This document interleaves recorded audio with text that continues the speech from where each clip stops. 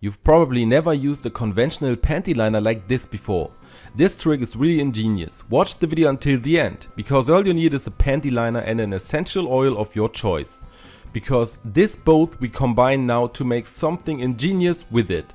But in the first step we're going to cut the slip pant here into two pieces, because we can distribute it a little bit better that way, and we only ever need such a small blanks.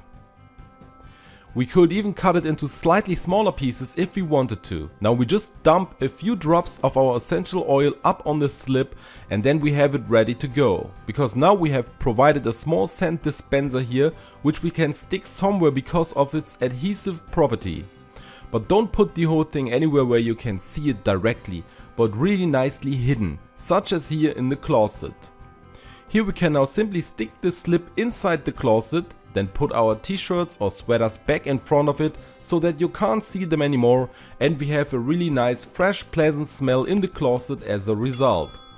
You can also do the whole thing in drawers or in all sort of other places. Feel free to write me in the comments where you would stick the whole thing.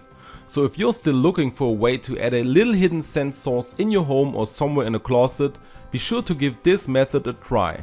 Now, do you also want to know 6 laundry mistakes you should never make? Then be sure to check out the video I'm linking to you here. If you liked the video, then I would be really happy about a thumbs up, and don't forget to subscribe to this channel and activate the bell so you don't miss any new video.